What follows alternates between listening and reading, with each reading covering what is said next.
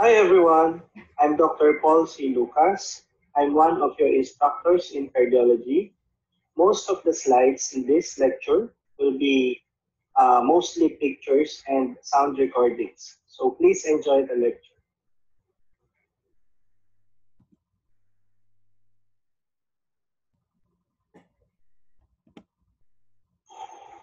Today, I will be discussing with you cardiovascular physical examination. A complete medical history and physical examination will give you 60 to 80% of the diagnosis, and the rest is by diagnostic investigation. It is important to give emphasis to these two parameters because you will use it in your everyday life as a physician.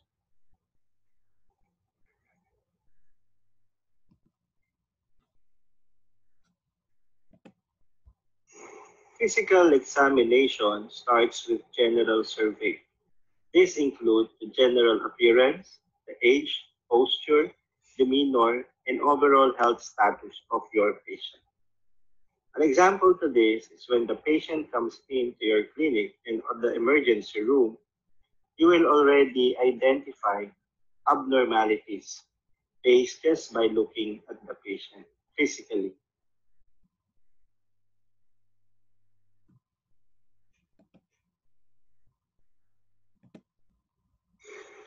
During the interview, you have to identify symptoms which may be related to cardiovascular diseases.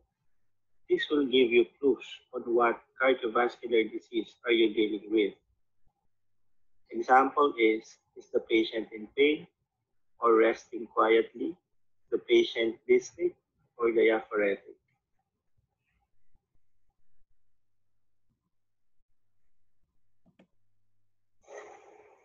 You also have to identify movements of your patient during the history or physical examination.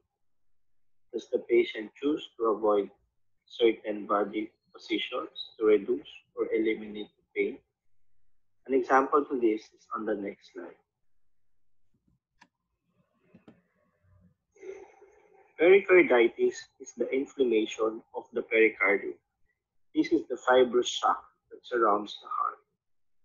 It is classified by a sharp chest pain, which is relieved by body positions like sitting up or leaning forward.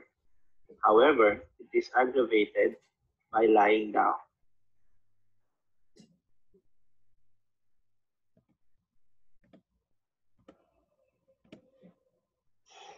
Other clinical signs that may give you clues to cardiovascular diseases are the following: pallor, cyanosis, or jaundice.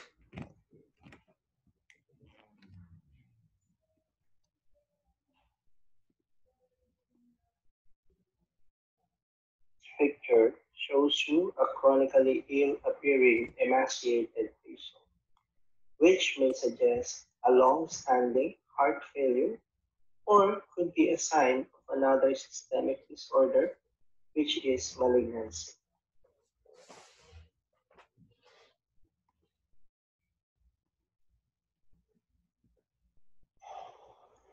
Various genetic syndromes often has cardiovascular involvement. That's why you have to be vigilant and very thorough in doing the cardiovascular PE of these patients with the following syndrome: trisomy 21, Holt Oram syndrome, and Marfan syndrome. There are other syndromes that will be discussed later in the cardiovascular diseases.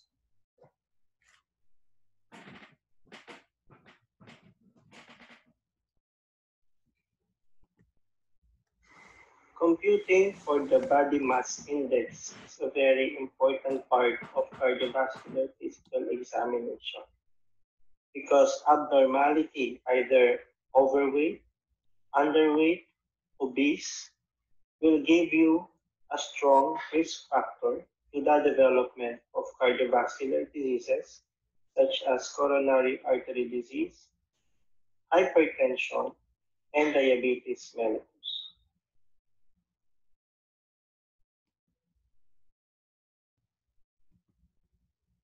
addition to your BMI is the measurement of the waist to hip ratio. This can also be a risk factor for cardiovascular diseases. An example would be your metabolic syndrome.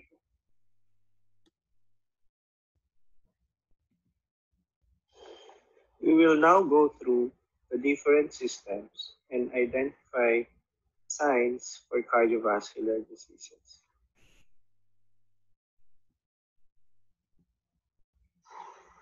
For the skin, central cyanosis occurs with significant right to left shunting at the level of the heart or lungs, allowing deoxygenated blood to reach the systemic circulation.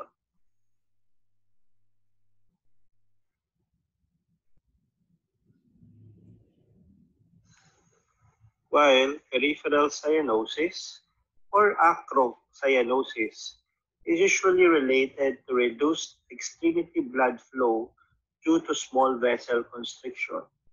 This may be seen in patients with severe heart failure, those in shock, or peripheral vascular disease. This can be aggravated by the use of your beta blockers with an opposed alpha mediated constriction.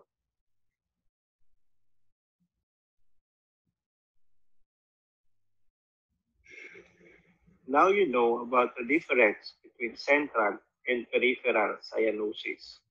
What about differential cyanosis?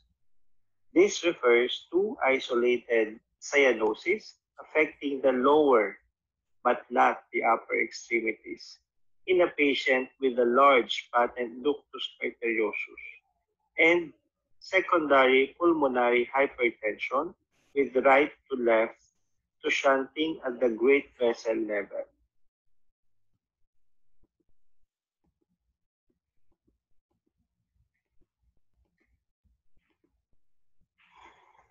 You may also appreciate different types of telangiectasias. We have hereditary types, which may be seen on the lips, tongue, and mucous membranes, which may be a part of Osler-Weber-Rendu syndrome or your hereditary hemorrhagic telangiectasia. What about malar telangiectasia? This can be seen in patients who have severe mitral stenosis in rheumatic heart disease and scleroderma.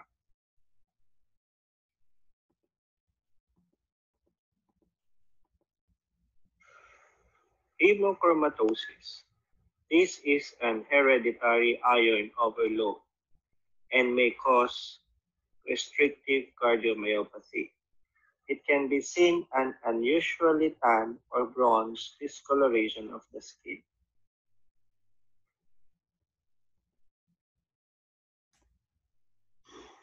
Jaundice, which may be visible first in the sclera, and it has a broad differential diagnosis. However, in the appropriate setting, since we're talking about cardiovascular disease, then it can be consistent with advanced right-sided heart failure and congestive hepatomegaly or late-term cardiac cirrhosis.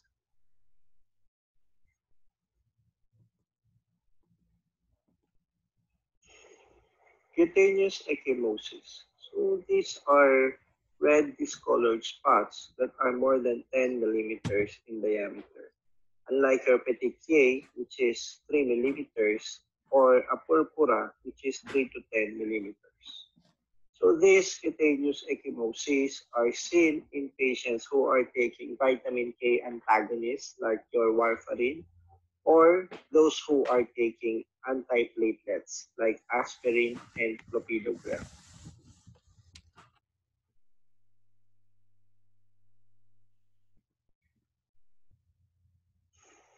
You may also find skin abnormalities in various lipid disorders.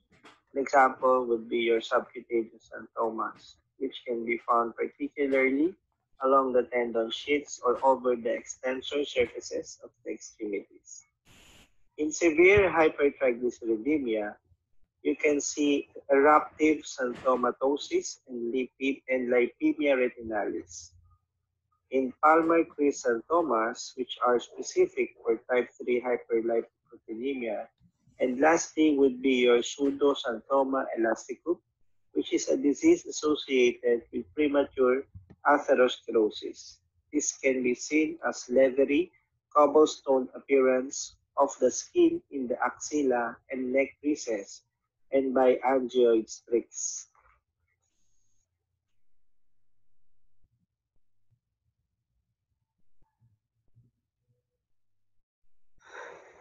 Dentition and oral hygiene should be assessed in every patient, both as a source of potential infection and as an index of general health.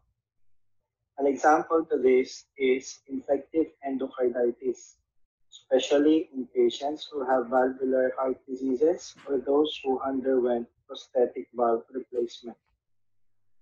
A high arched palate is a feature of Marfan syndrome and other connective tissue disease syndromes. A bifid uvula has been described in patients with Loeys-Dietz syndrome.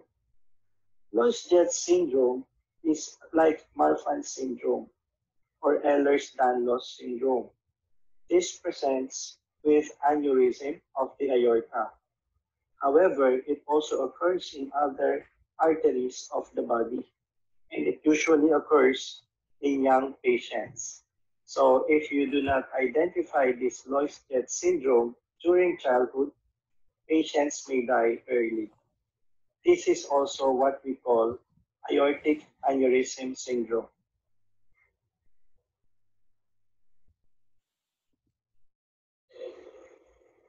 Many patients with congenital heart disease have associated hypertelorism.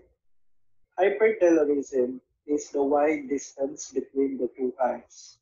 Some would have low set of tears or micrognathia. Micrognathia is what we also know as mandibular hypoplasia, or there is a small lower jaw. Blue sclera are a feature of osteogenesis imperfecta. So osteogenesis imperfecta is a connective tissue disease.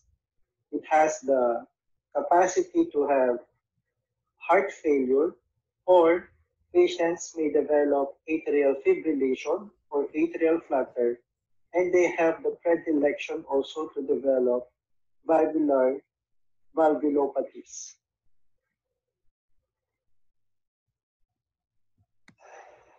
As we always tell you, whenever you do the physical examination, a fundoscopic examination should be performed routinely in the assessment of patients with suspected endocarditis and those with a history of acute visual change. In patients who have hypertensive retinopathy, which usually occurs late, usually you find arteriolar thickening and leaking, or you can see arteriolar narrowing. You may also find this in patients with diabetic retinopathy.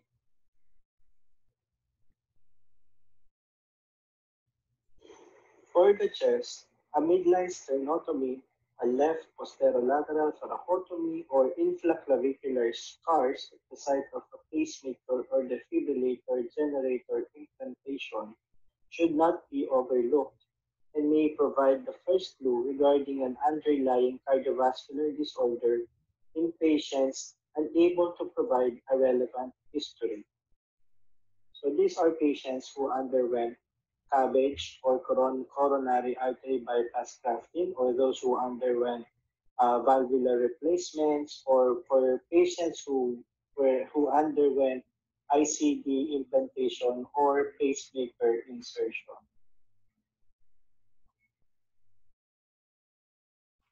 A prominent venous collateral pattern may suggest subclavian or vena cava obstruction. If the head and neck appear dusky and slightly cyanotic, and the venous pressure is grossly elevated without visible pulsations, a diagnosis of superior vena cava syndrome should be entertained. So these patients are characterized by edema of the upper extremities, from the chest also up to the head part.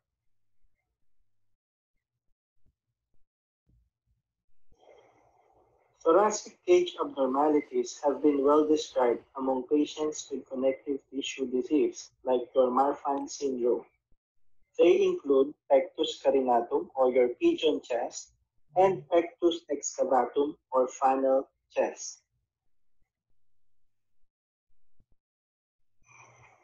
Obstructive lung disease is suggested by a barrel chest deformity, especially with tachypnea, first lip breathing, and use of accessory muscles. So this can be seen in patients who have COPD or those who have chronic bronchitis or emphysema.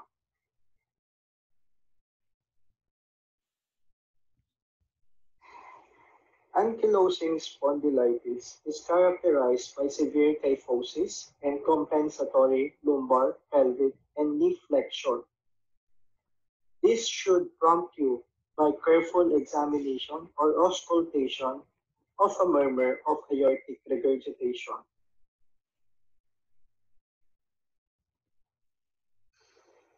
Straight back syndrome refers to the loss of the normal kyphosis of the thoracic spine and has been described in patients with mitral valve prolapse and its variants.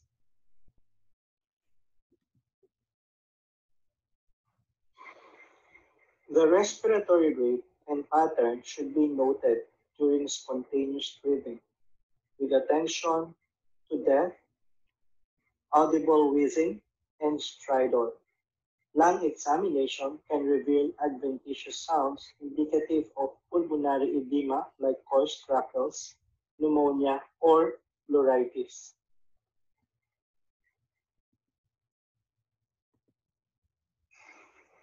When doing abdominal exam, again, you will have clues for cardiovascular diseases. The liver is frequently enlarged and tender in patients with chronic heart failure. Systolic pulsations over the liver signify severe tricuspid regurgitation. What about splenomegaly? This may occur or may be a feature of infective endocarditis, particularly when symptoms have persisted for weeks or months. You may even palpate the spleen at about 2 centimeters below the left costal margins.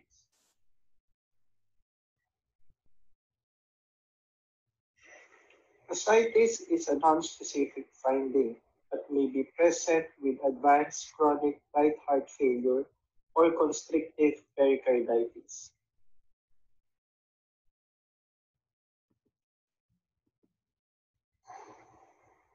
In non-obese patients, the aorta typically is palpated between the epigastrium and the umbilicus. The sensitivity of palpation for the detection of an abdominal aortic aneurysm that is a pulsatile and expansile mass decreases as a function of body size.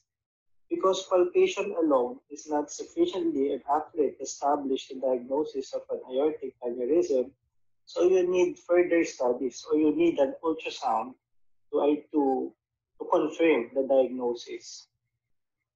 Now, the presence of an arterial bruit over the abdomen suggests high-grade atherosclerotic disease, although precise localization is difficult.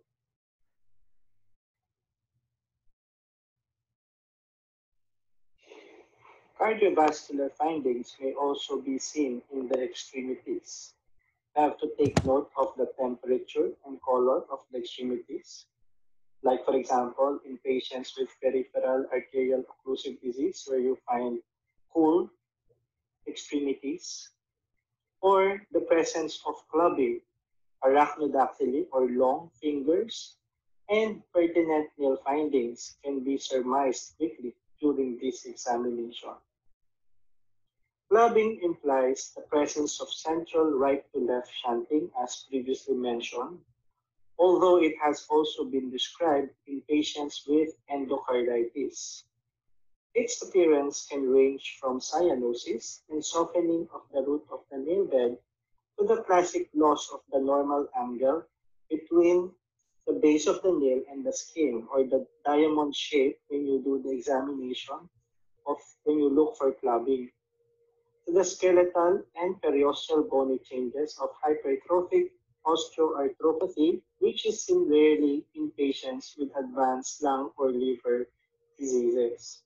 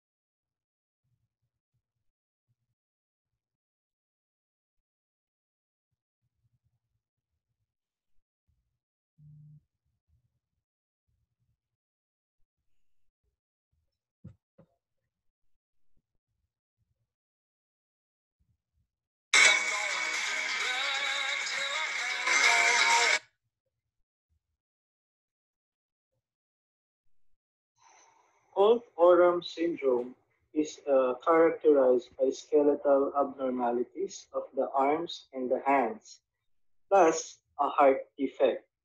It is usually associated with atrial septal defect as seen on your left and unopposed fingerized thumb as seen at the top portion of the slide.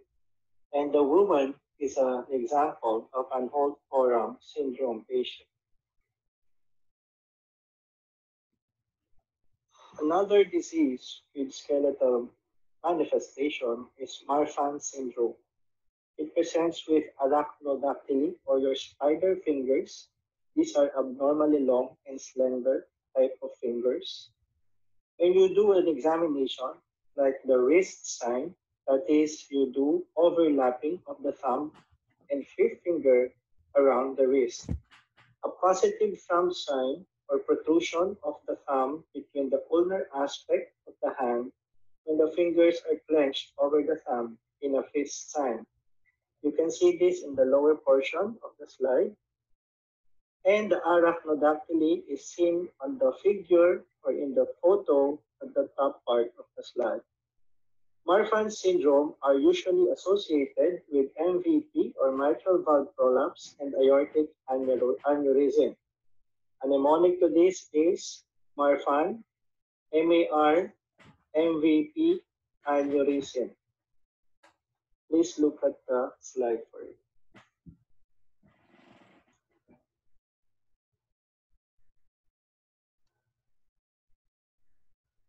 Endocarditis lesions can also be seen on the extremities. The Janeway lesions of endocarditis, these are non-tender, slightly raised hemorrhages on the palms and soles, as seen in the figure, whereas the Osler's nodes, these are tender, raised nodules on the pads of the fingers or toes.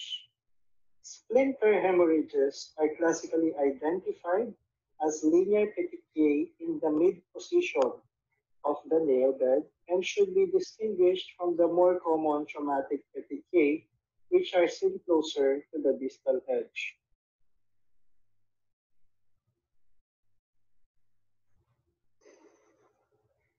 Lower extremity or pre-sacral edema in the setting of an elevated JVP defines volume overload and may be a feature of chronic heart failure or constrictive pericarditis. I'm sure you know how to get the JVP, as seen in the figure at the top. The figure on the second, or the photo on the second part, is pre-sacral edema.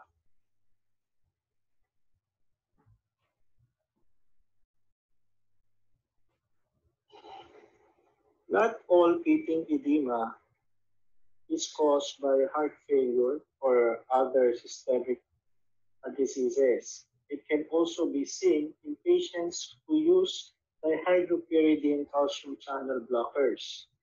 An example is amlodipine. In patients who have muscular atrophy or the absence of air along an extremity is consistent with severe arterial insufficiency or a primary neuromuscular disorder. For deep venous thrombosis, a test like your Homan sign, that is posterior calf pain on active dorsiflexion of the foot against resistance, is neither specific nor sensitive for this disease.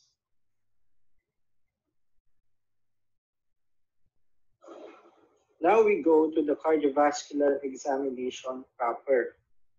First is we examine the JVP or the jugular venous pressure and also the waveforms. Your JVP is the single most important bedside measurement from which to estimate the volume status of your patient.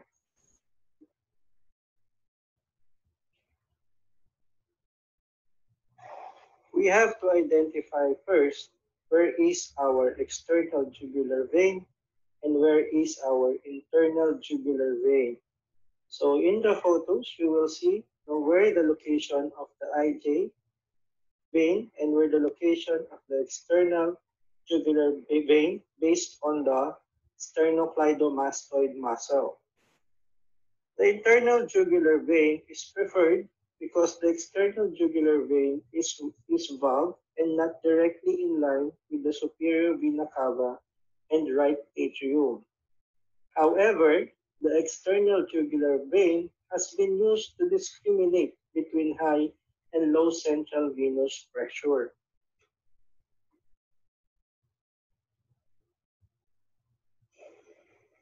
We usually use the IJ vein when we put access for patients who will undergo hemodialysis.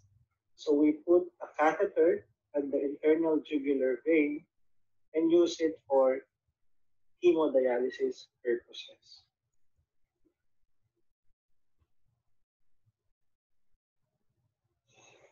From your first year and to the second year and up to now, third year, we usually still teach you how to get the JVP. Okay, so this the photos shown to you. This is how you measure your JVP. So the venous pressure or the vertical distance between the top of the jugular venous pulsation and the sternal inflection point or the angle of Louis with a distance of more than 4.5 centimeter at 30-degree elevation is considered abnormal.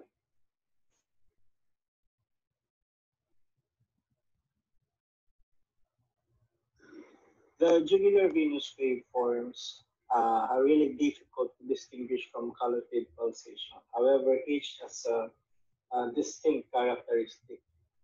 So for A, which stands for atrial contraction, X corresponds to atrial relaxation with the X. C, this is closure of the tricuspid valve. That is, there will be bulging of tricuspid valve with ventricular contraction. And V, filling, so parang V, filling of RA. So the blood from the vena cava fills up the right atrium. Y is atrial emptying, so there's a Y in the emptying, so with opening of the tricuspid valve. So these waves, A, X, B, Y, and C, now this makes up the jugular venous pulse waves. Please take note of the figure on your right side. Please memorize.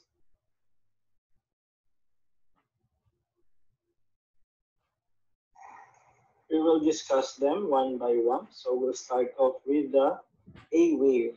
So the A wave reflects right atrial pre-systolic contraction, and it occurs just after the electrocardiographic P wave, preceding the first heart sound.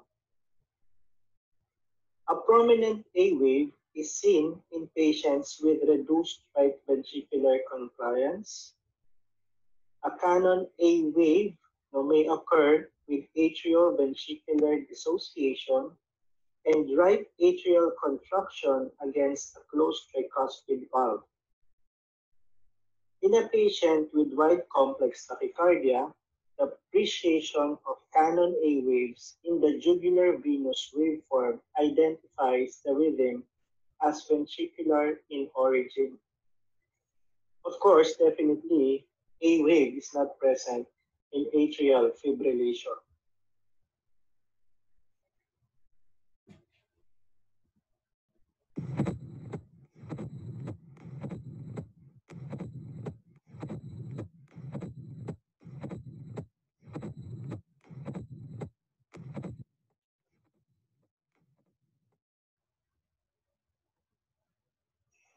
This video shows to us a prominent A wave in pulmonary hypertension. Please take note of the tall A wave in the diagram.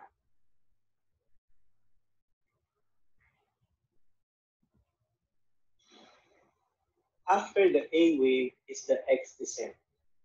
So after atrial contraction, there will now be a release of blood to the right ventricle.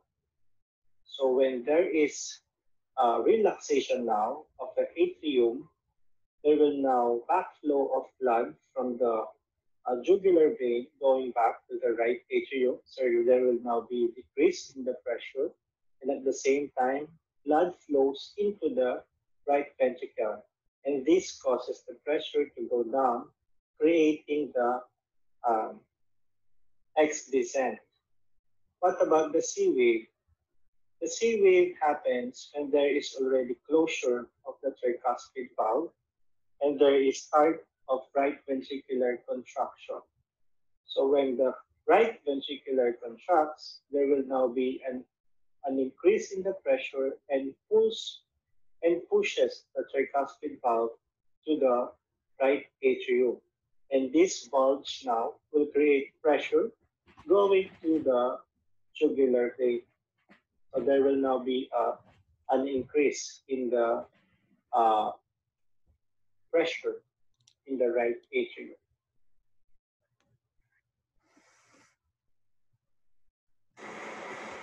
Next is V wave.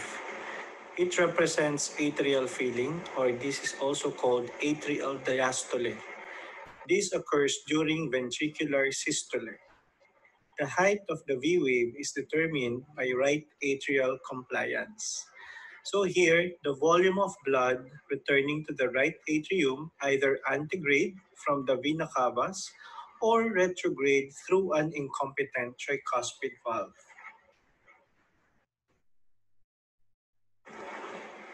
Since we now know the physiology of the V wave, in tricuspid regurgitation, the V wave is now accentuated. The subsequent fall in pressure or the wave descent will become rapid. With progressive degrees of TR, mild to severe, the V wave merges with the C wave, now called the CV wave. Now the right atrial and jugular vein waveforms become ventricularized. You can see here in the pressure graph that from the normal up to the mild, so you can see here the increase in the V wave, okay, up to the time the patient has now a CV wave at the severe tricuspid regurgitation.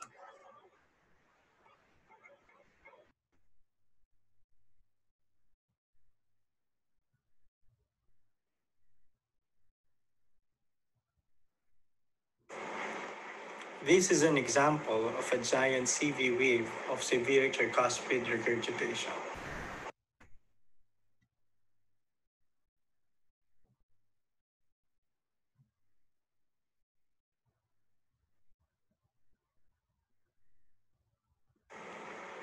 Cosmal sign. This is defined by either a rise or a lack of fall of the JVP with inspiration.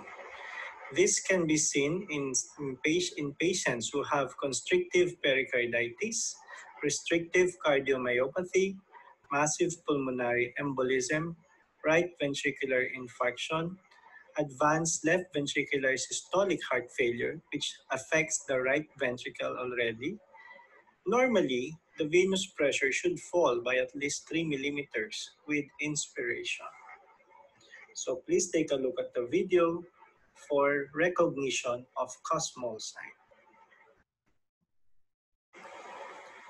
And lastly is the Y descent. Y descent happens when the blood flows from the right atrium to the right ventricle. So the pressure in the jugular vein decreases. Y descent can become prolonged or blunted with obstruction to right ventricular inflow, as may occur with tricuspid stenosis or in patients who have pericardial tamponade. Okay, let us now differentiate the two types of pulsations in the neck area. So we have the internal jugular pulsations and carotid pulsations. For the internal jugular pulsation, it's usually rarely palpable. However, of course, the carotid pulse is very strong, so it is palpable. For the internal jugular pulsation, it is usually soft, rapid, undulating quality, usually with two elevations and two throws per heartbeat, while carotid pulsation has a more vigorous thrust with a single outward component. Pulsations of the of the internal jugular vein are eliminated by light pressure on the vein just above the sternal end of the clavicle, while the carotid pulsation cannot be eliminated by this pressure.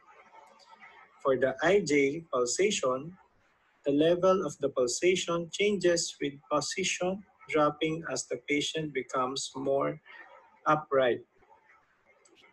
In the carotid pulsation, the level of the pulsations unchanged by position. Again, for the IJ pulsation, the level of the pulsations usually descends with inspiration, while carotid pulsations, the level does not is not affected by inspiration.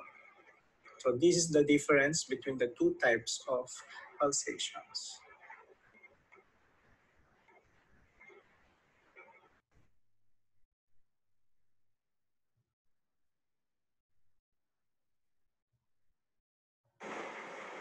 If you want to accentuate the JVP, you can apply a technique called the abdominojugular reflex. This is elicited with firm and consistent pressure over the upper portion of the abdomen, preferably over the right upper quadrant for at least 10 seconds. That's why it is also called the hepatojugular reflex. A positive response would be a sustained rise of more than 3 centimeter in the JVP for at least 15 seconds after release of the hand. This can be seen in patients who have a high pulmonary artery wedge pressure of more than 15 millimeters mercury, especially in patients who have heart failure.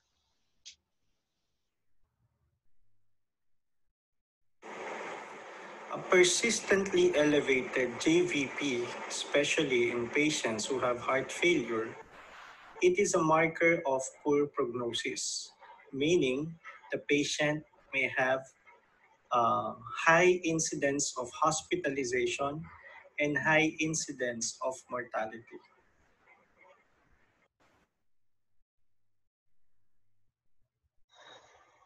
We will now review how we get the blood pressure. Act measurement depends on number one, body position, the arm side, time of measurement, place of measurement, the device that we use, the device size, the technique, and the examiner.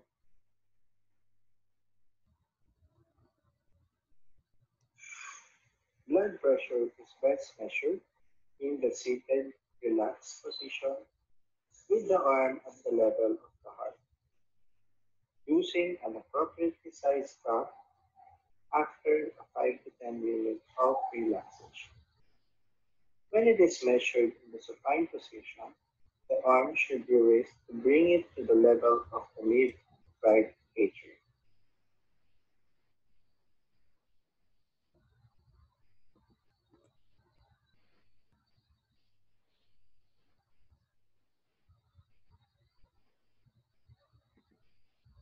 When taking the blood pressure, we have to know the size of the cuff that we will be using and also the size of the arm of the patient. The length and width of the blood pressure cuff bladder should be 80% and 40% of the arm circumference respectively, as shown in the figure. Now these are the common sources of error in practice. If you use an inappropriate small cuff, this will result in marked overestimation of true blood pressure. But if you use an inappropriately large cuff, this will result in underestimation of true blood pressure. So the mnemonics for this is solution, small, overestimate, and for loop, large, underestimate. Take a look at also at the table where you can what cuff are you going to use. for different sizes of patients.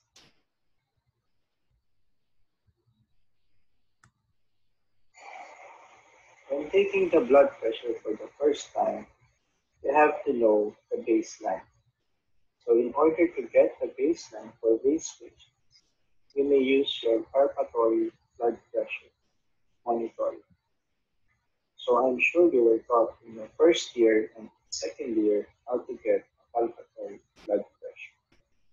So when you do your auscultatory blood pressure, you add 30 millimeters mercury above the expected systolic pressure, and the pressure now is released at a rate of 2 to 3 millimeters mercury. Systolic and diastolic pressures are then defined by the first and the fifth of sounds respectively.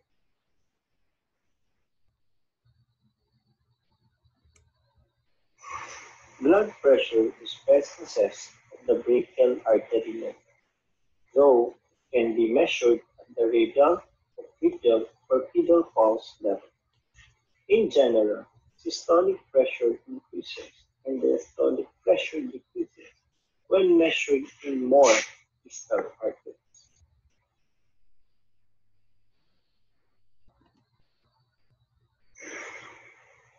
Blood pressure should be measured in both arms, and the difference should be less than 10 millimeters mercury.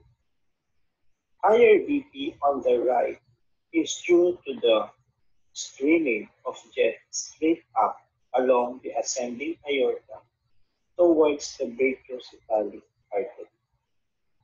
Now, a blood pressure differential that exceeds this threshold may be associated with atherosclerotic or inflammatory subclavian artery disease, a supravalvular aortic stenosis, aortic coarctation, or aortic dissection.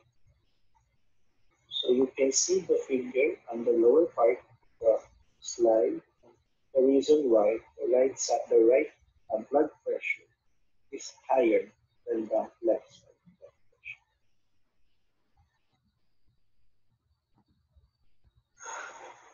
Systolic leg pressures are usually as much as 20 millimeters mercury higher than the systolic arm pressures. Greater leg arm pressure differences may be caused by chronic severe aortic regurgitation, extensive and calcified lower extremity peripheral arterial disease.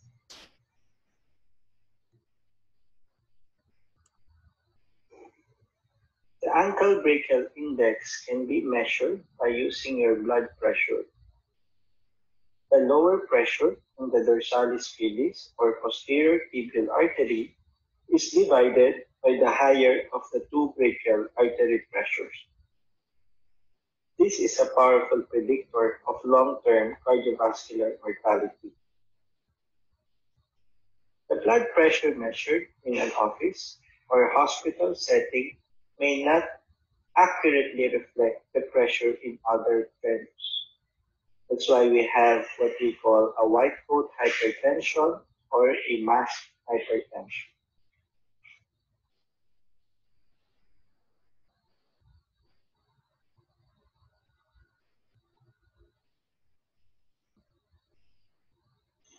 White coat hypertension is defined as at least three separate clinic-based blood pressure of more than 140 over 90, or at least two non-clinic-based measurements of less than 140 over 90 millimeters in the absence of any evidence of target organ damage. This usually does not benefit from drug therapy. However, we must continually monitor these patients because they have the tendency to develop sustained hypertension later on. So what we do is we monitor them every 6 months. So we usually request for an home BP monitoring or an ambulatory blood pressure monitoring. We must also identify or define what a masked hypertension is. Masked hypertension occurs when a patient comes to your office and you get a blood pressure of less than 140 over 90 in a seemingly very high risk individual, meaning is has CAD, has diabetes, or has a history of peripheral arterial disease or any cardiovascular diseases, and the blood pressure is normal at your clinic. But when you get the blood pressure at home, the BP is very high. So these people are very high risk individuals and must be identified immediately.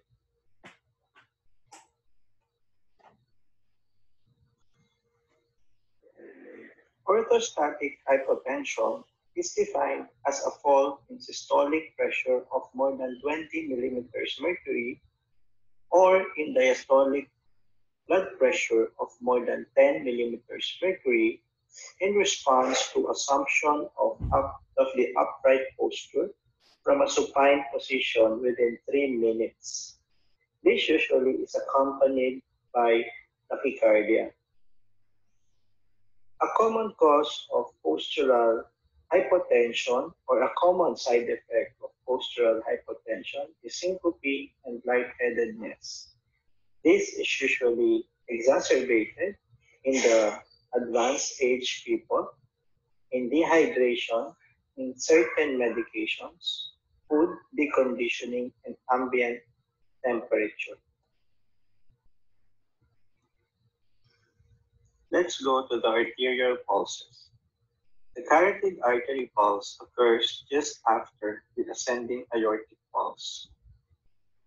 Aortic pulse is best appreciated in the epigastrium, just above the level of the umbilicus.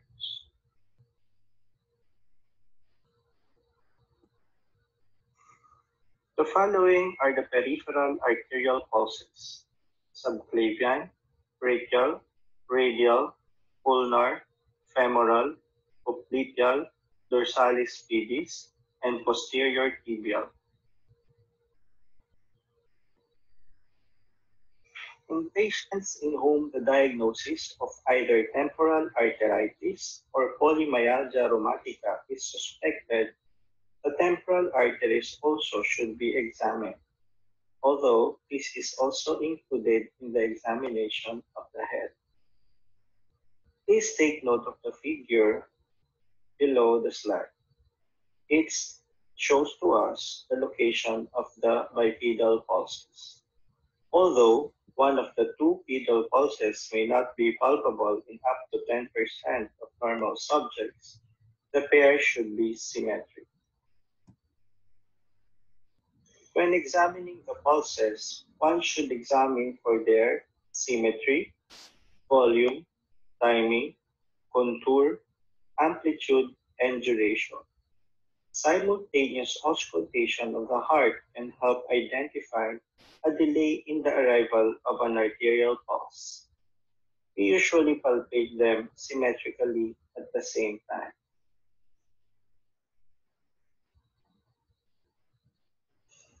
When examining for the carotid pulses, the carotid upstroke should never be examined simultaneously or before listening for a bruit. Light pressure should always be used to avoid precipitation of carotid hypersensitivity syndrome and syncope in a susceptible elderly individual.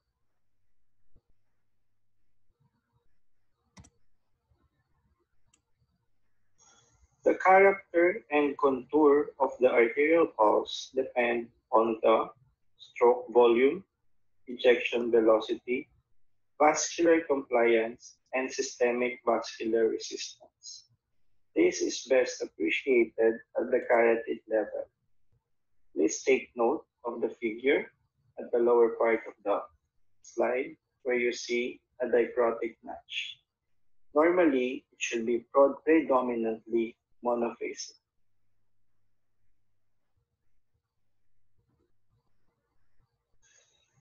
The following slides will show to you abnormalities of arterial pulses. Please take note of the diagram the normal diagram for arterial pulse and versus the abnormal pulse. First is a weak and delayed pulse, pulsus parvus et tardus, which defines severe aortic stenosis.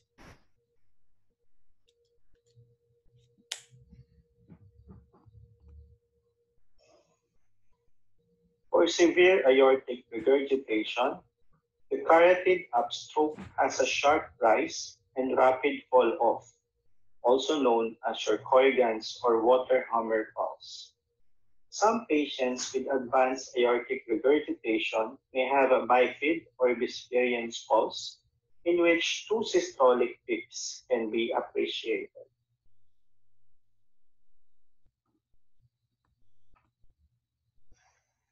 A bifid pulse is described in patients with hypertrophic obstructive cardiomyopathy.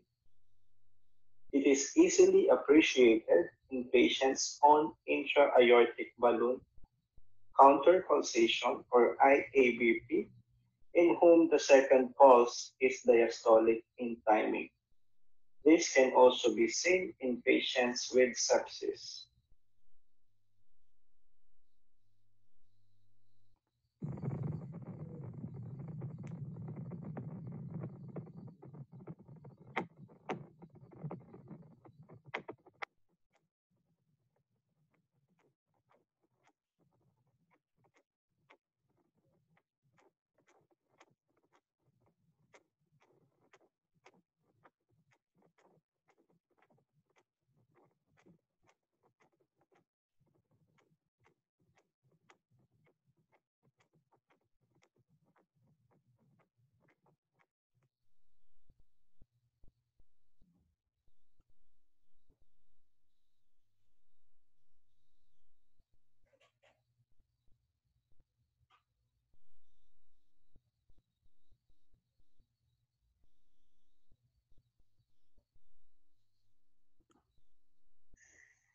Please take note of this next finding, pulsus paradox.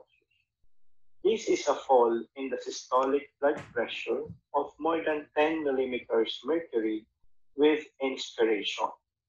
This can be seen in patients with pericardial tamponade, massive pulmonary embolism, hemorrhagic shock, severe obstructive lung disease, and tension pneumothorax. Please watch the video.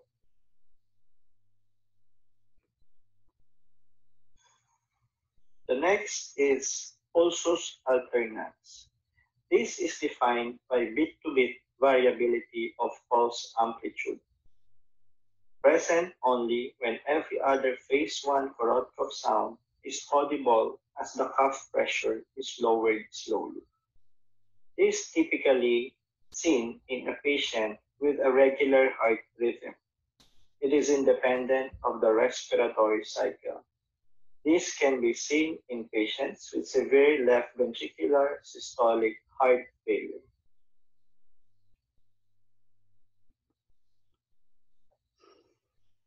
It should be routine to auscultate for carotid, subclavian, abdominal, aortic, and femoral artery bruits. Please take note that cervical bruit is a weak indicator of the degree of carotid artery stenosis. The absence of this bruit does not exclude the presence of a significant luminal obstruction. Arterial pulses are also important, especially when looking for peripheral arterial occlusive diseases of the lower extremity. The likelihood of significant lower extremity peripheral arterial disease increases with presence of number 1, claudication, number 2, cool skin, 3, abnormalities on pulse examination, and number 4, presence of a vascular bruit.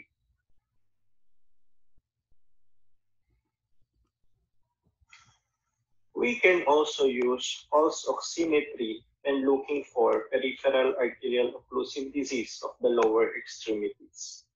A more than 2% difference between the finger and toe oxygen saturation will detect lower extremity peripheral arterial disease, comparable in its performance characteristics to the ankle brachial index.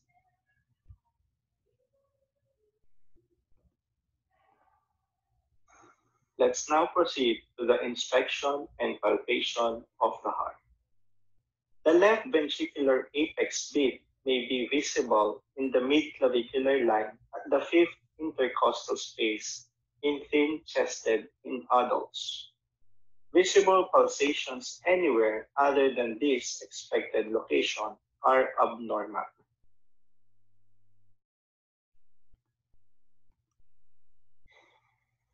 During palpation, we must differentiate a thrill from a heave.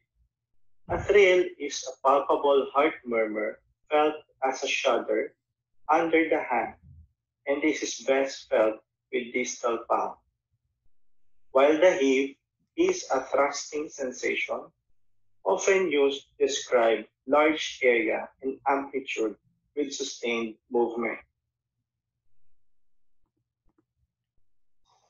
You may begin your palpation by positioning your patient in a supine position at 30-degree angulation.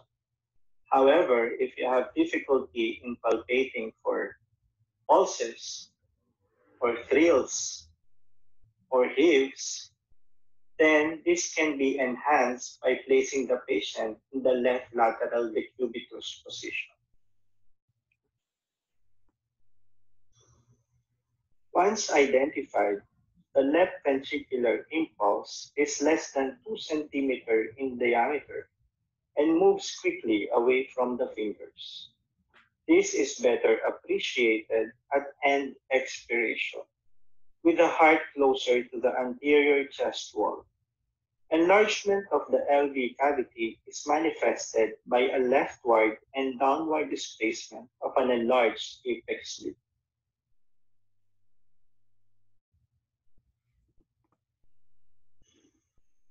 When you are able to palpate for S4, which is a palpable presystolic impulse, it is indicative of reduced left ventricular compliance and the forceful contribution of atrial contraction to ventricular filling. While S3, once palpated for the third heart sound, is indicative of a rapid early filling wave in patients with heart failure. This may be present even when the gallop itself is not audible.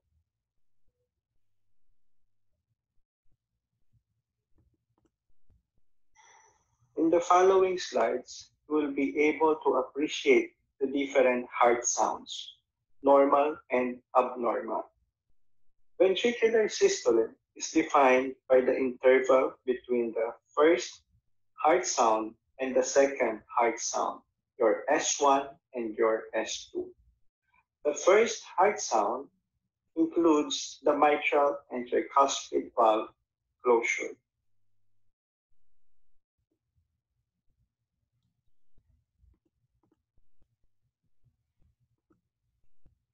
For the normal heart sounds, S1 is closure of the mitral valve and tricuspid valve, and it is loudest at the apex. Your S2 is closure of the aortic valve and pulmonic valve, which is loudest at the base.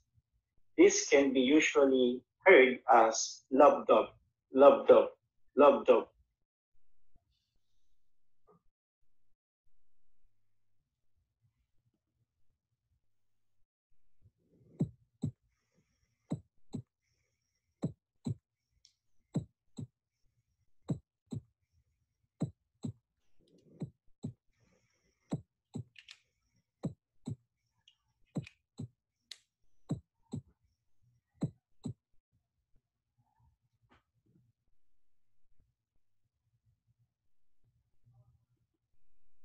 This slide will show you the intensity of S1 and S2 at the apex and at the base.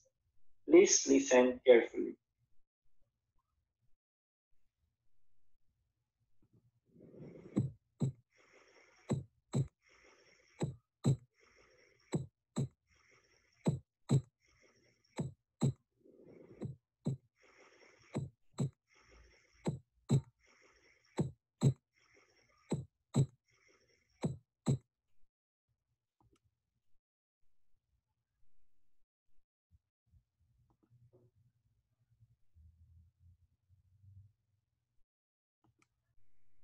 You may also appreciate split S1, although not common. This can be seen in young patients, those with right bundle branch block, where tricuspid valve closure is relatively delayed. Please look at the figures.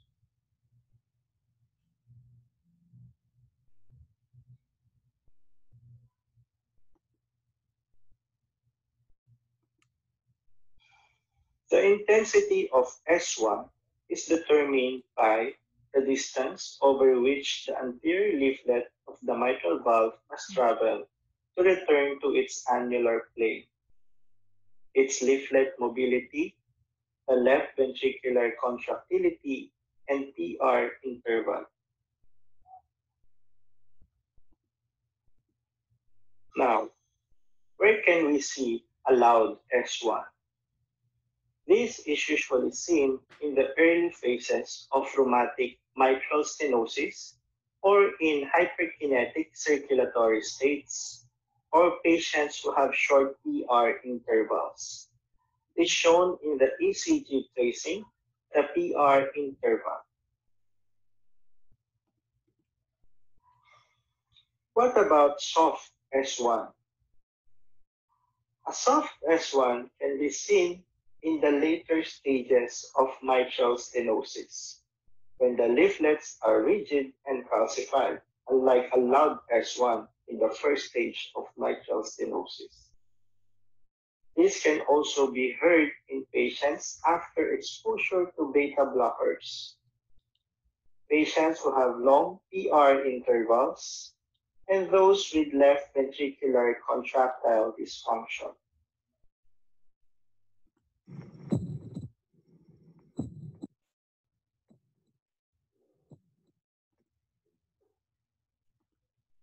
Please listen carefully to soft S1 and loud S1.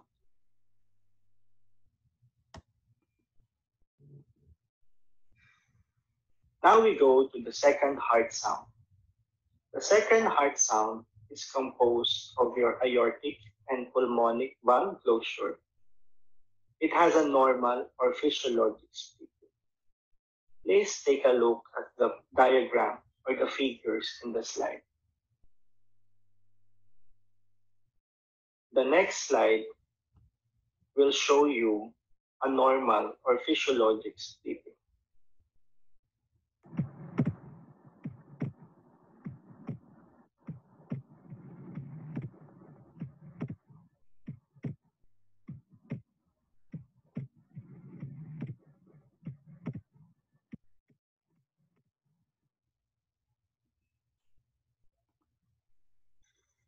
Some patients may present with wide physiologic splitting. This can be seen in right bundle branch plaque because of the further delay in pulmonic valve closure, or in severe mitral regurgitation. This is because of the premature closure of the aortic valve. Again, please look at the diagram.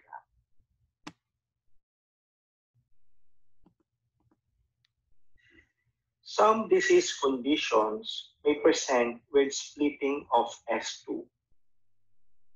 Number one, an unusually narrow split or even a singular S2 is a feature of pulmonary arterial hypertension. Another is fixed splitting of S2, which occurs in patients with a secundum type of atrial septal defect. Please take note of the diagram on the slide.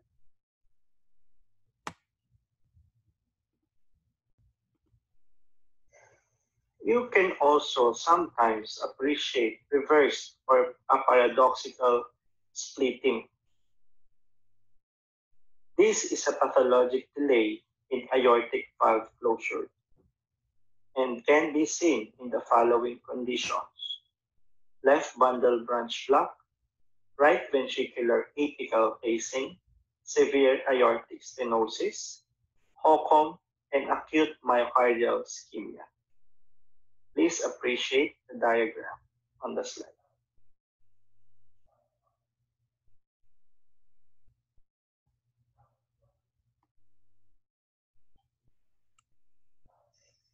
The next three slides will show you the sound of the splitting of S2.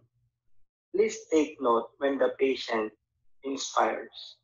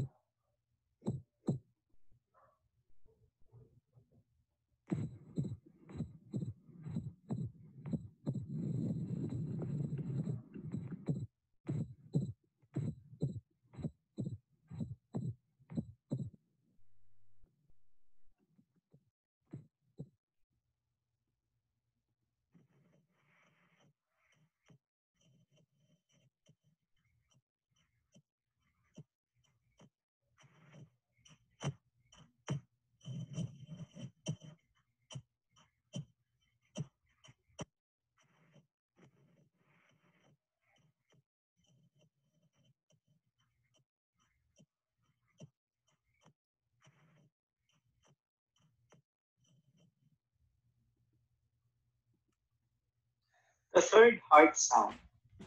This occurs during the rapid filling phase of ventricular diastole. This can be a normal finding in children, adolescents, and young adults. In older patients, it signifies heart failure. A left-sided S3 is a low-pitched sound best heard over the left ventricular apex. A right-sided S3 is usually better heard over the lower left sternal border and becomes louder with inspiration.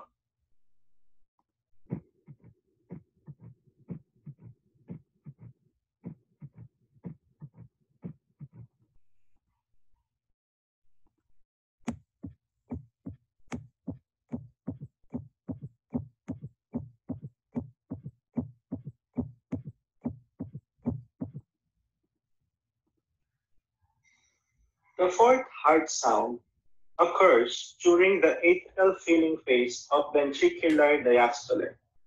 It indicates left ventricular presystolic expansion.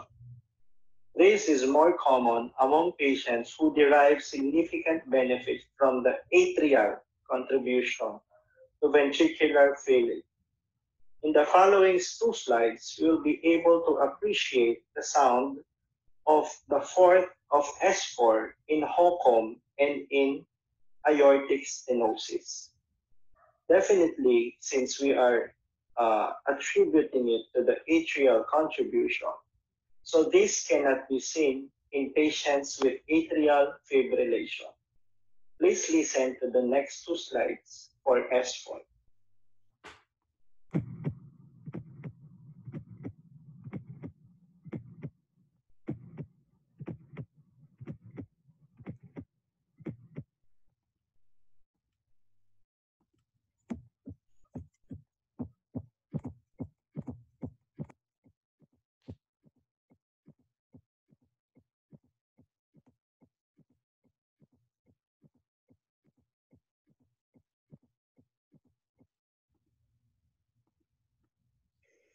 Now let us listen to the different types of ejection sounds. It is a high-pitched early systolic sound that corresponds in timing to the upstroke of the carotid pulse. It is associated with congenital bicuspid aortic or pulmonic valve disease, isolated aortic or pulmonary root dilatation, and normal semilunar valves. Please look at the diagram and listen to the next two slides for a sound of a bicuspid aortic stenosis ejection sound and a pulmonic stenosis.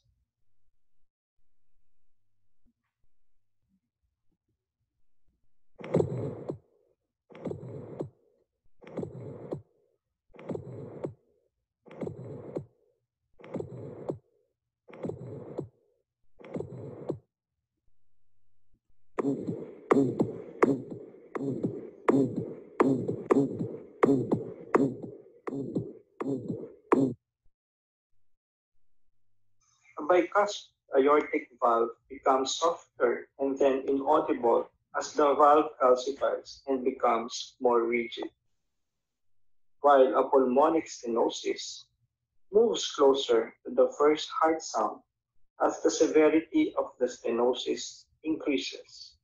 It is the only right-sided acoustic event that decreases in intensity with inspiration.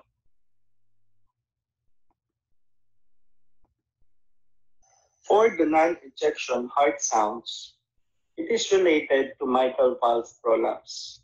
Maybe single or multiple may introduce a murmur. This click murmur complex will move away from the first heart sound with maneuvers that increase ventricular preload, such as squatting. On standing, the click and murmur move closer to S1.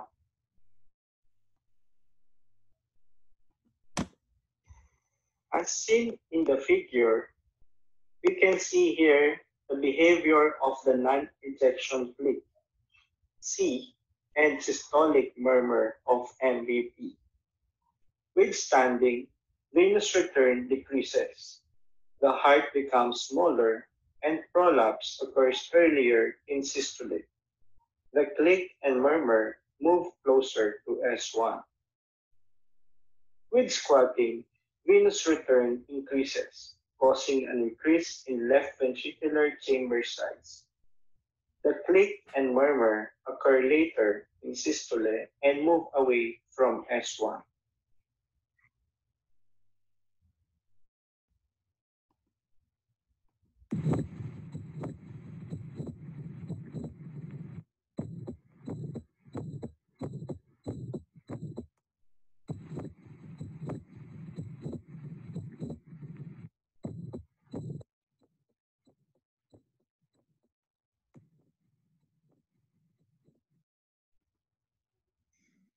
Please listen carefully to the click sound during standing and squatting.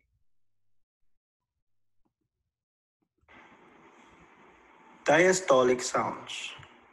The high-pitched opening snap of mitral stenosis occurs after a very short interval after the second heart sound.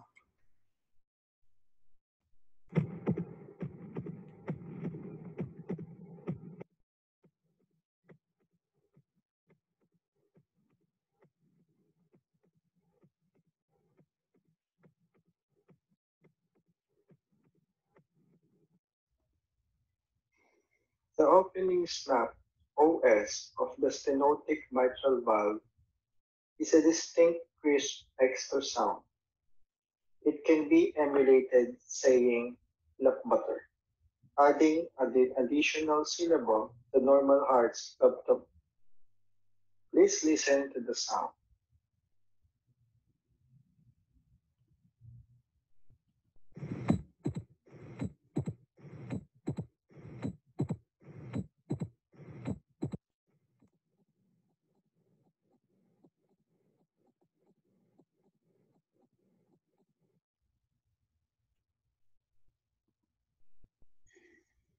Another heart sound is the pericardial knock. It is high-pitched, occurs slightly later than the opening snap, corresponding in timing to the abrupt cessation of ventricular expansion after tricuspid valve opening and to an exaggerated Y descent seen in the jugular venous waveform in patients with constrictive pericarditis. Another sound, which is a tumor plop, is a lower pitch sound that rarely can be heard in patients with atrial myxoma, which is a benign tumor of the heart.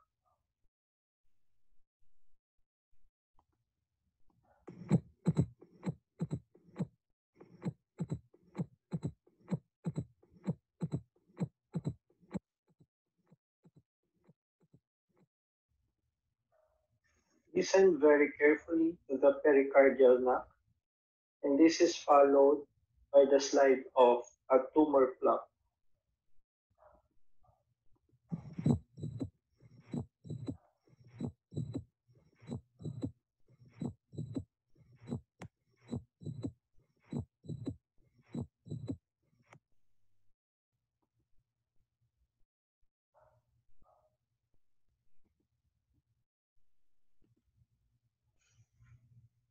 let's proceed to the cardiac murmurs. Heart murmurs result from audible vibrations that are caused by increased turbulence and are defined by their timing within the cardiac cycle.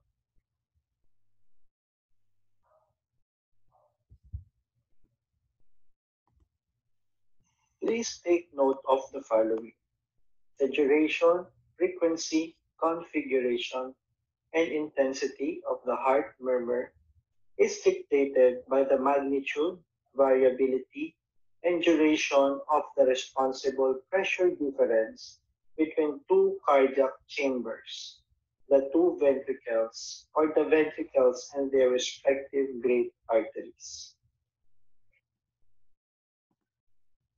Please memorize the intensity of heart murmur. It is graded into 1 to 6. Grade 1 is barely audible. Grade 2 is audible but soft. Grade 3 is easily audible. Grade 4, it is easily audible and associated with a thrill. Grade 5, easily audible, associated with a thrill, and still heard with the stethoscope only lightly on the chest. And grade 6 over 6 is easily audible, associated with the thrill, and still heard with the stethoscope off of the chest. Now, for the timing of murmurs, we must know if it is a systolic murmur or a diastolic murmur. If it is systolic, we're talking about ventricular pumping, and if it is diastolic murmur, we're talking about ventricular filling.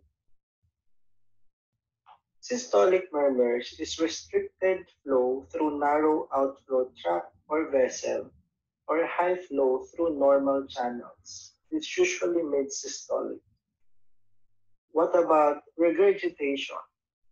A systolic regurgitation or backflow murmur is exemplified by mitral valve and tricuspid valve regurgitation, and it is usually hollow systolic.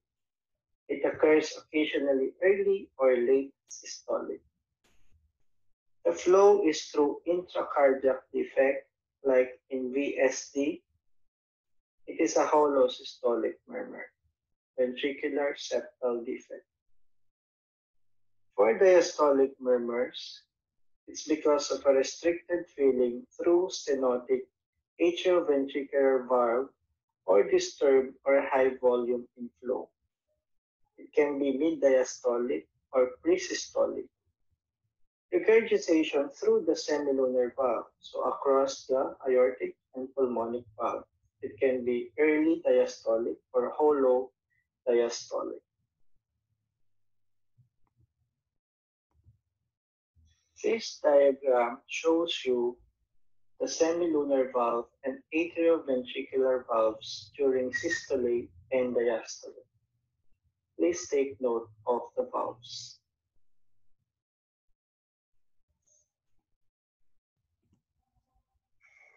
Systolic murmurs can be early, mid, late, or holosystolic in timing.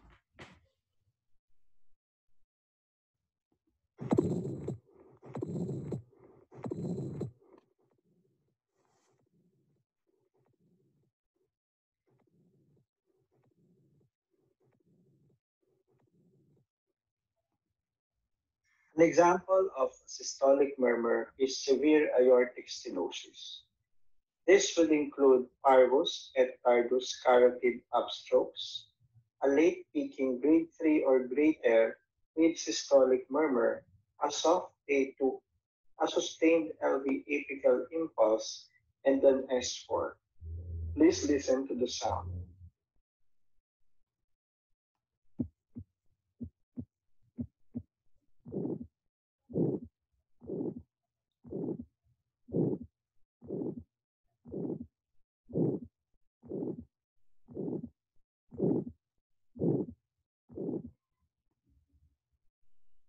In aortic stenosis, during inspection, the carotid pulse Peak is weak and delayed.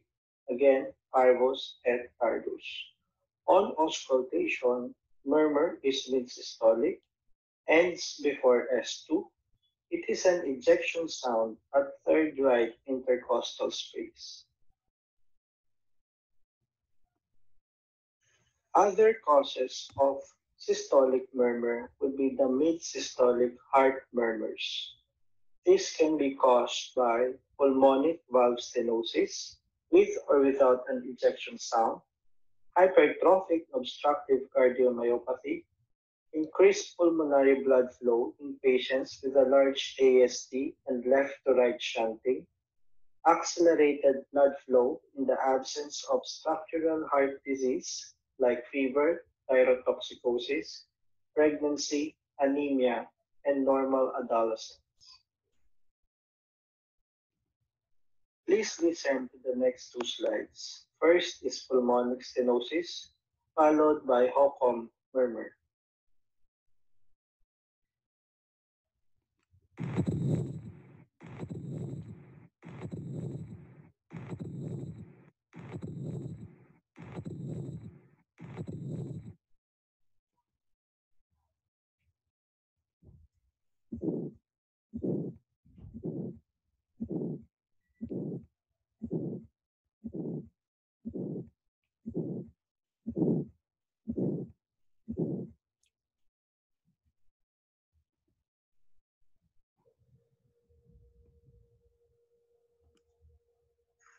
For the late systolic murmurs, this is heard best at the apex. It can indicate a mitral valve prolapse. This may or may not be introduced by a non-injection fluid. Please listen to the next slide for the murmur of mitral valve prolapse.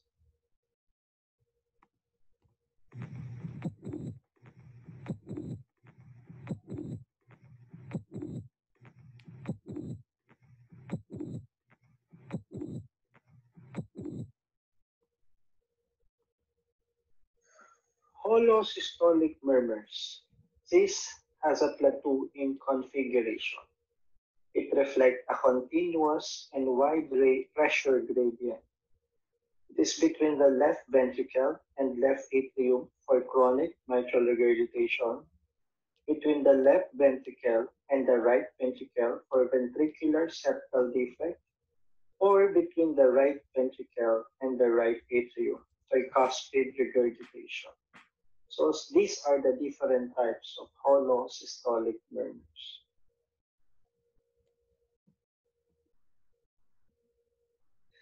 Mitral regurgitation murmur is best heard over the cardiac apex. The intensity of the murmur increases with maneuvers that increase left ventricular afterload, such as hand grip. The next slide will show you, or you will listen to the murmur of mitral regurgitation.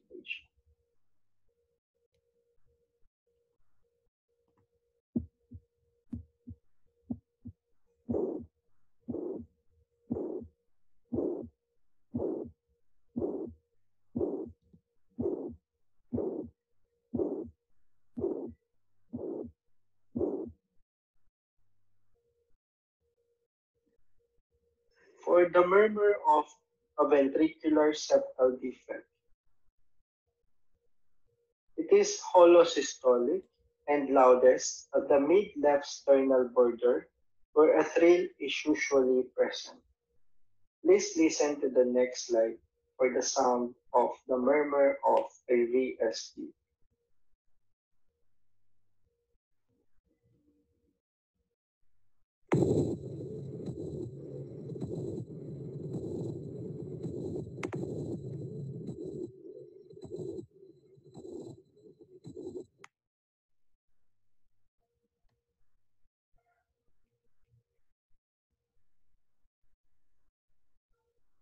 Speed regurgitation murmur is the loudest at the lower left sternal border. It increases in intensity with inspiration. This is the Carvalho sign. It is accompanied by visible CV waves in the jugular venous waveform and, on occasion, by pulsatile hepatomegaly. I discussed this previously in the jugular venous waveform, tricuspid regurgitation.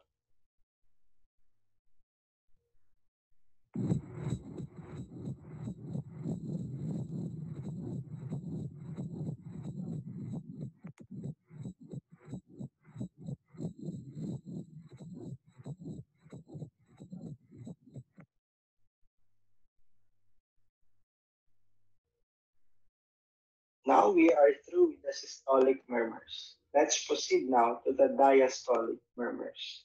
In contrast to some systolic murmurs, diastolic heart murmurs always signify structural heart disease, aortic regurgitation, pulmonic regurgitation, and mitral stenosis.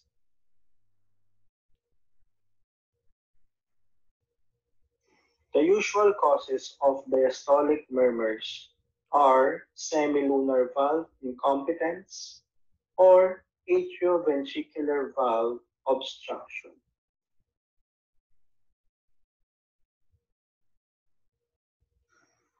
Acute aortic regurgitation murmur is relatively soft and of short duration. Rapid rise in left ventricular diastolic pressure and the progressive diminution of the aortic left ventricular diastolic pressure gradient.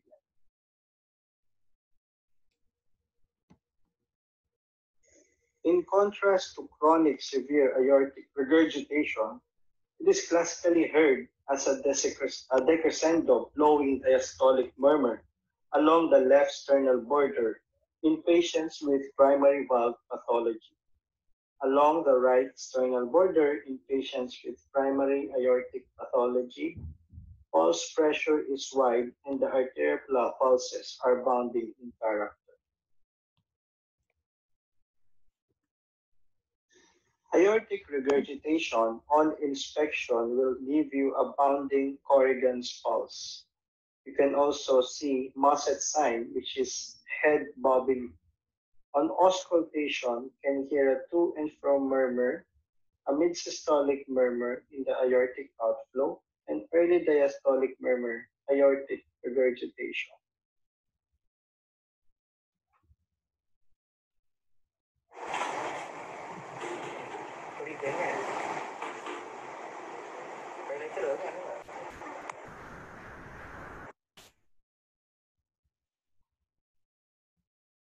This is Corrigan's sign. Please listen to the next slide for aortic regurgitation murmur.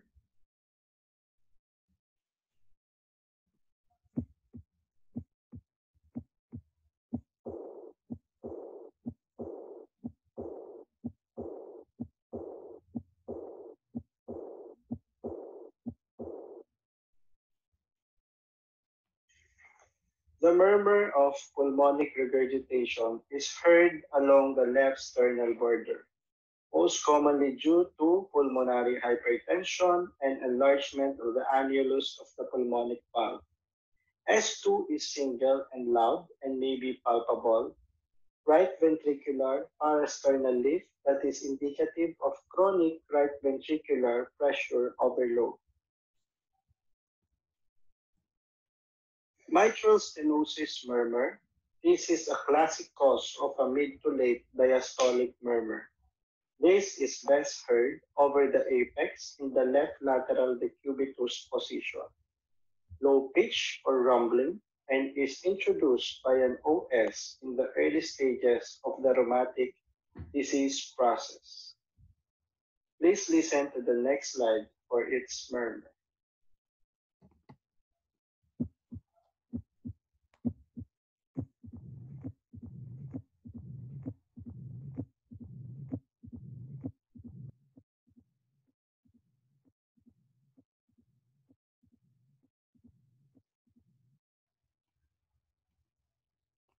This picture shows to you a narrowed mitral orifice, a stenotic mitral valve.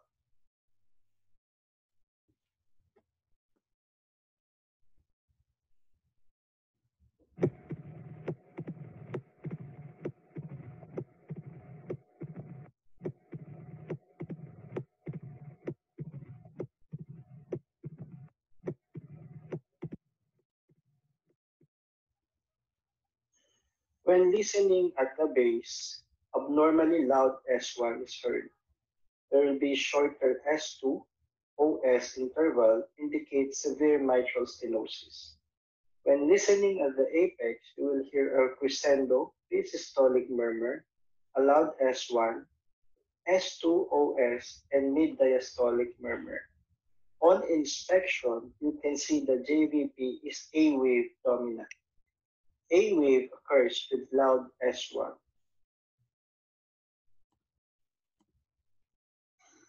We can also have functional mitral or tricuspid stenosis.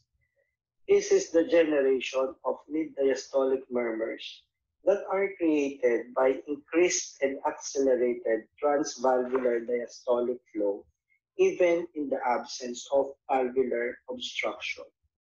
So this can be seen in severe mitral regurgitation, severe tricuspid regurgitation, a large atrial septal defect with left to right shunting.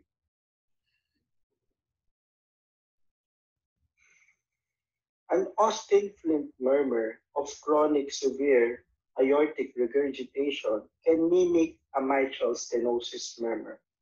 This is a low-pitch, mid to late apical diastolic murmur that sometimes can be confused with mitral stenosis.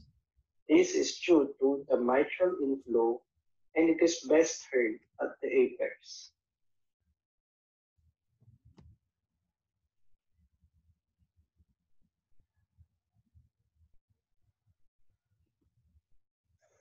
This video clip shows to you how severe aortic regurgitation murmur mimics an organic mitral stenosis murmur, or what we call an Austin Flint murmur.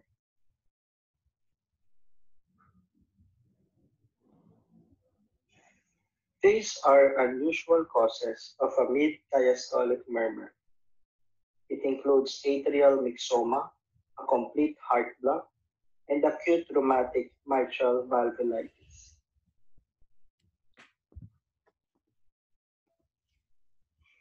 Now we go to the continuous murmurs.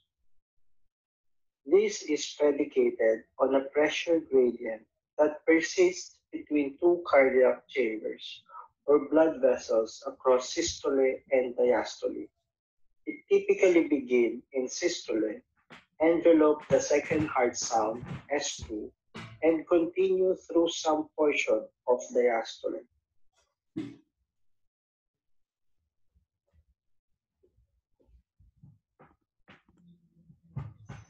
A classic example of continuous murmur is patent ductus arteriosus.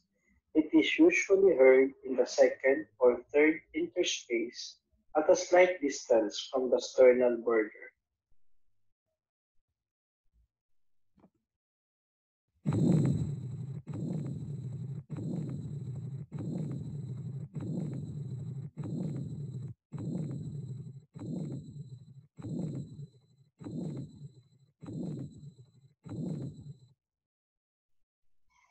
Please listen to the sound of PDA or patent ductus arteriosus.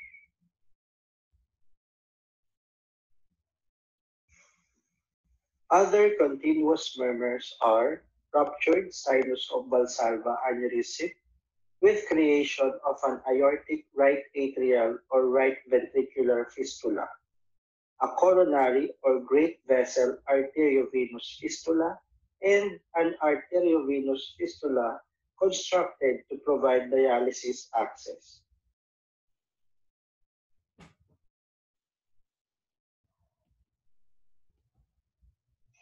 A mammary supply of pregnancy is also an enhanced arterial blood flow through engorged breasts. The diastolic component of the murmur can be obliterated with firm pressure over the stethoscope.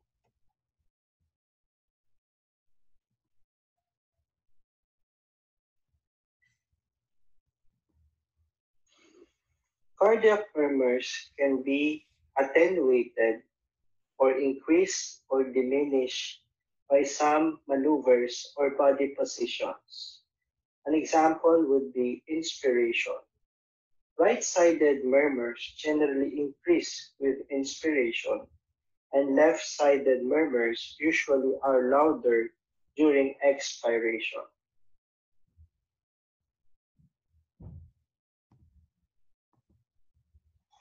During Valsalva maneuver, most murmurs decrease in length and intensity, except for Hocum, a systolic murmur which usually becomes much louder, and mitral valve prolapse, it becomes longer and often louder.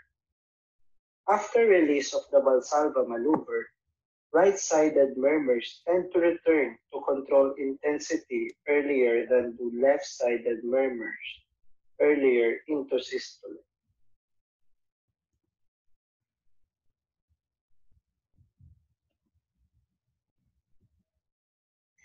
During hand grip maneuver, most murmurs increase with exercise. Murmurs of aortic stenosis or obstructive cardiomyopathy tend to decrease with thick hand grip.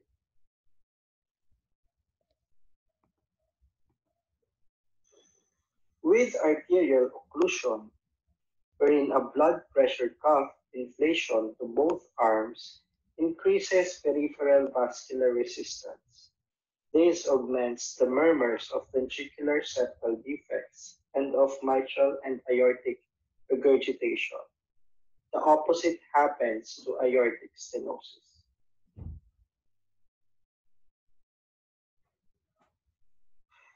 During standing and squatting, squatting and passive leg elevation increases both venous return and peripheral arterial resistance. Standing diminishes most murmurs. Squatting or leg elevation increase most murmurs. Standing intensifies the murmur of Hocum and prolongs mitral prolapse murmur earlier into systole. Squatting and leg elevation have the opposite effects.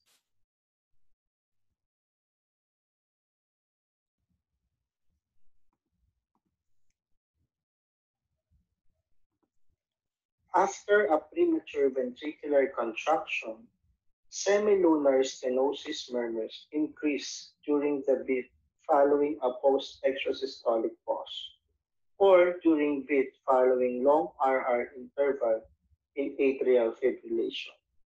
However, the mitral regurgitant murmur tend to remain unchanged or even diminish.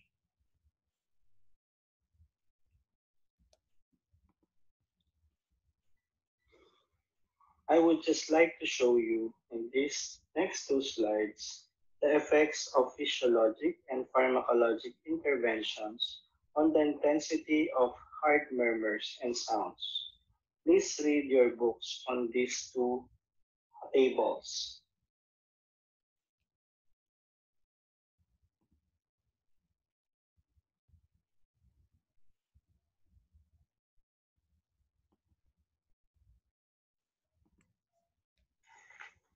This is my last slide. So this is a summary of what we have all talked about. These are examples of write-up of cardiovascular physical examination findings. The jugular venous pulse, JVP, is 3 cm above the sternal angle with the head of bed elevated to 30 degrees. Carotid upstrokes are brisk without bruits. The point of maximal impulse, PMI, is tapping 7 cm lateral to the mid-sternal line in the fifth intercostal space. Has a good S1 and S2, no murmurs or extra hard sounds. Another write-up for cardiovascular PE would be, example, the JVP is 5 cm above the sternal angle with the head of bed elevated to 50 degrees.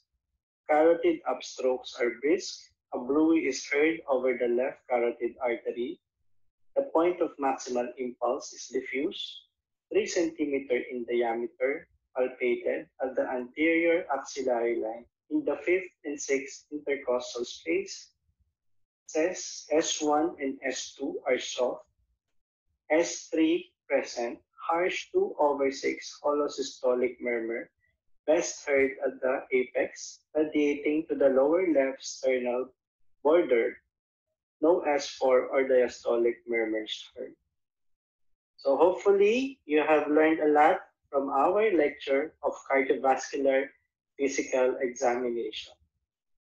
See you on your internship and during your residency training.